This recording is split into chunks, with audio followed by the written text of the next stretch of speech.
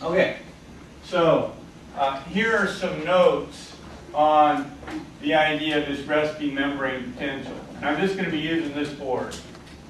So let me write out a few of these. The idea of this resting membrane potential is that it only occurs at the surface of the cell.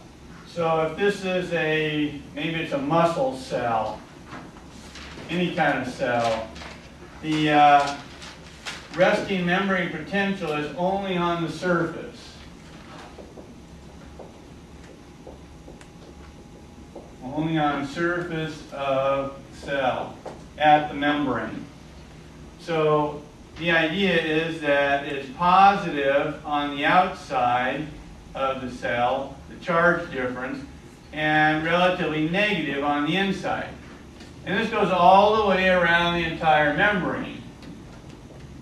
Positives on the outside and negatives on the inside. So it's only at the surface. It's this very thin film, if you will, around the membrane. So when we talk about this resting membrane potential, we're only at the membrane. We're not deep inside the cell. Not deep in the cytoplasm. Doesn't apply to anywhere other than right at the surface. It's just a very thin little electrical potential across that. And the inside is slightly negative relative to the outside. Abbreviate negative relative to outside. And the amount is the difference, the potential difference is approximately minus 70 millivolts. So it's a difference of about 70 millivolts between the outside and the inside. And the inside is negative relative to the outside, to about that much. The other thing to note is that most cells, the membrane is polarized. So let's say most cell membranes are polarized. I'll abbreviate membranes are polarized.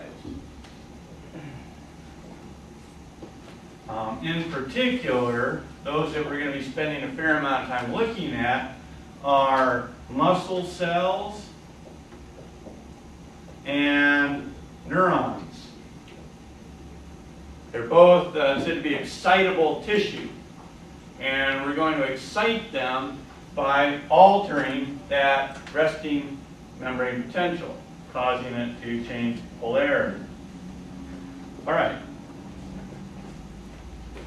The other thing to keep in mind as we go into this story is the relative concentration of ions inside the cell and outside. So let's say, remember relative ion concentrations inside the cell and outside.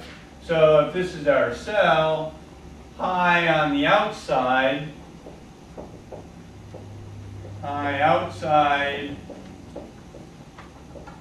there is relatively more sodium than inside, chloride, ions, calcium, and bicarbonate,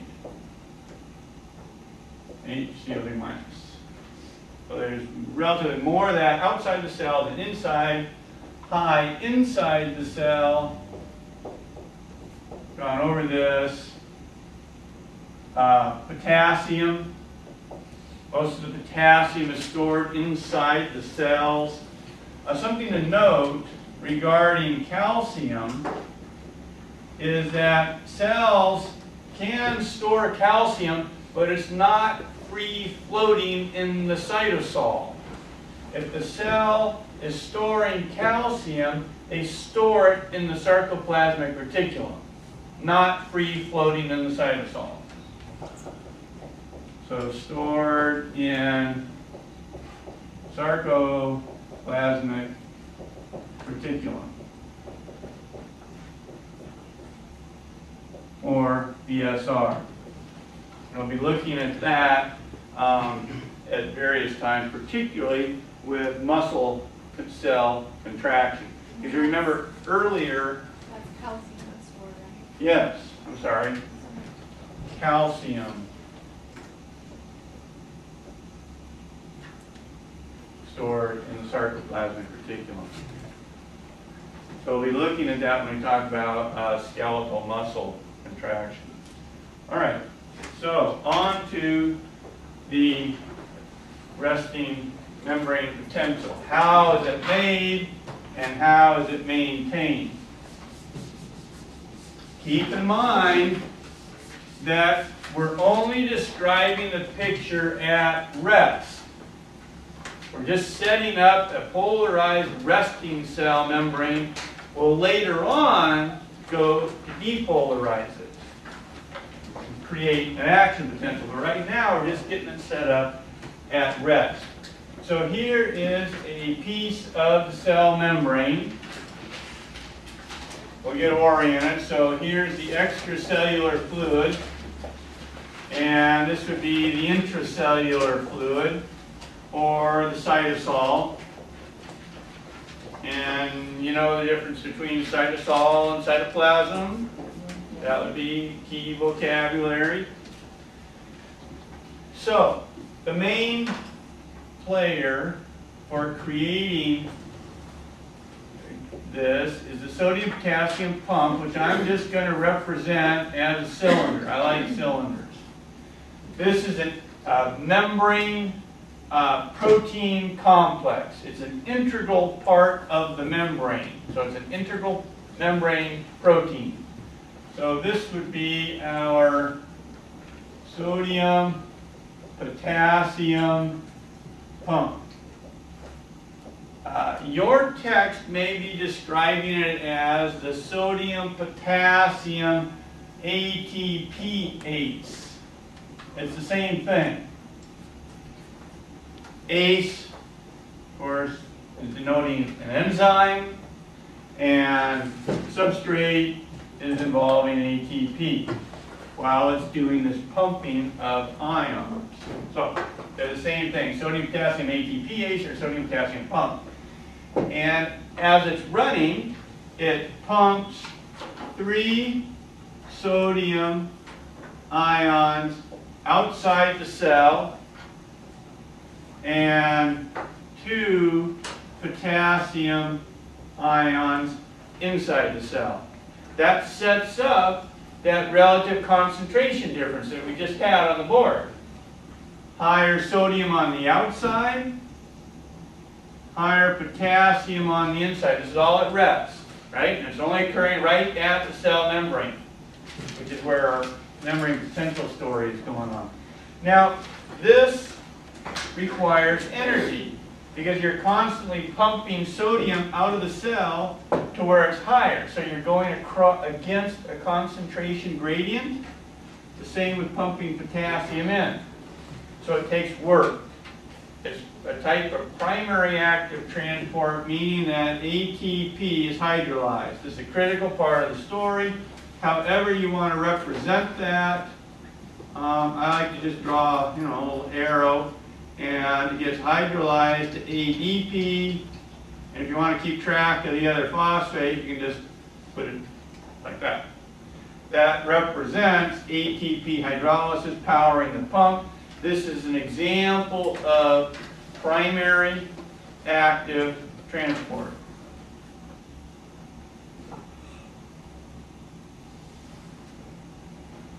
That should be familiar. Okay, so what have we gotten so far? We've created an ionic gradient, a chemical gradient. You see it? More sodium on the outside than on the inside, more potassium on the inside than the outside. So there's a concentration gradient of those two ions across the membrane. You already knew that from our relative ion concentrations. So one way of looking at this, you know already the charge on the outside is positive relative to the inside. And one way that it sort of makes sense is just to look at the number of ions that are pumped. More of these positively charged ions are pumped to the outside than pumped to the inside. 3 cations going out, 2 cations coming in. That makes sense that the outer membrane is more positive than the inside. That's not what produces most of the resting membrane potential. Most of that minus 70 across the membrane, say approximately minus 70 millivolts, most of that minus 70 comes from potassium leakage. So there are leakage channels in the membrane for both sodium and potassium. But we're concerned with this story primarily with the potassium because a lot more potassium leaks out than sodium leaks in. So we can sort of forget about the sodium leaking in to start. So let's put another protein in here, another integral membrane protein, and this is a potassium leakage channel.